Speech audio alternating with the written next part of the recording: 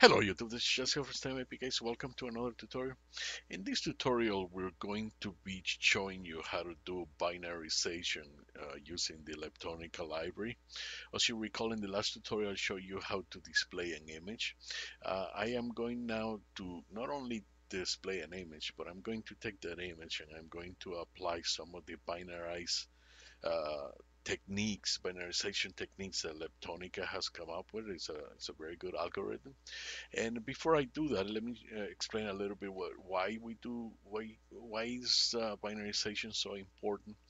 And when you take a color image, a lot of times you need to do a pre-processing before you do, before you use it for object character recognition and other things. So part of this pre-processing it might include, you know, changing a color image into a grayscale image first and then into a binary image because it is a lot easier to for example deskew it, to orient it better so it can be recognized by whatever algorithm that you're using for the object character recognition. So binarization is an essential part of it, and also it helps you to do certain other things, for example, segmentation and so on. This is a nice, you know, website that it shows you techniques and how using the adaptive threshold on an image and different types of threshold. This you can either use the fixed or the adaptive threshold, but we probably will do that in another tutorial.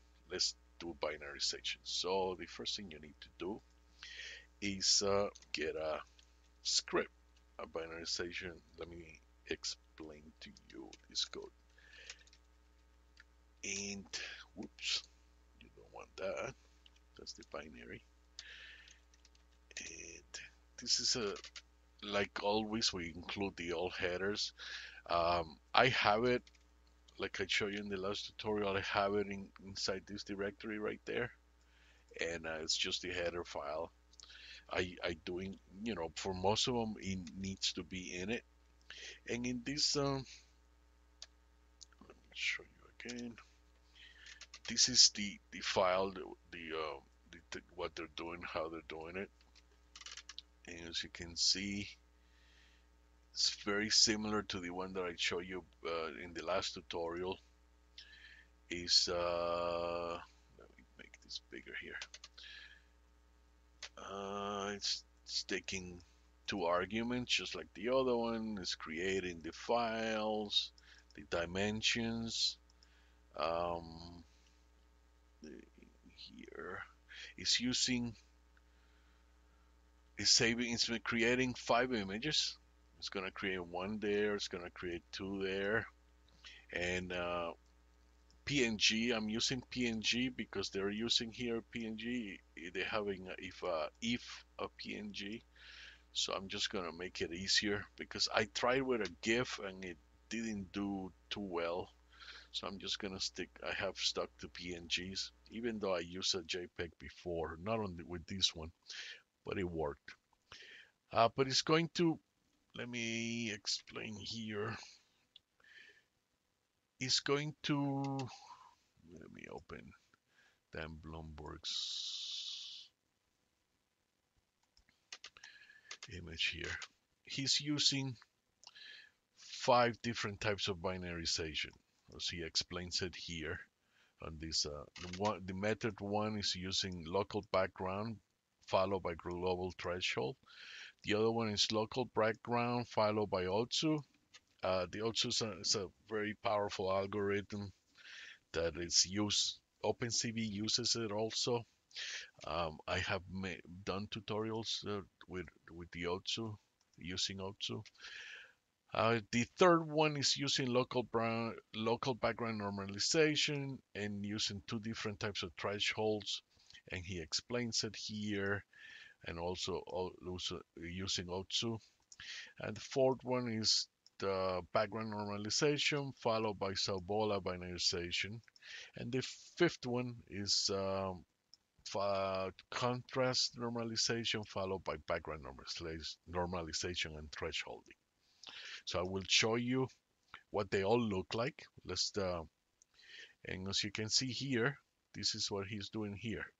He's doing, that's method 1 with the background normalization with global threshold.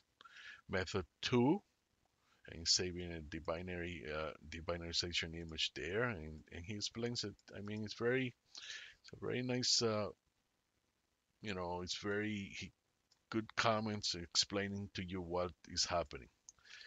So let's just now run the program. And if you remember, I made a nice make file to make things simple. And in that make file, that's all you need to do. Just the Leptonica for the C flags and for the libraries. And you only need those 2 lines. I'm trying to make it simple. And now we can I'm going to be using this image right here. And it's this one right there. Okay, so let's make the binary now. Make binarize set. And it's up to date because I already have one there made. So now we're going to run it with the checky image. Checky, what is it? Checky 512 PNG. And as you can see, it created all of them. Here you have method 1, method 2, method 3, method 4, and method 5. And it gives examples for each one and using the different techniques. And this one, trying to put them in order here. And there you go. Okay. And that's how you do binarization with using Leptonica. It's a nice technique and that you can become very handy in many applications. This is the end of this tutorial. If you like this tutorial, please click the like box and subscribe to my channel, and I will see you next time with another tutorial. Thanks for watching.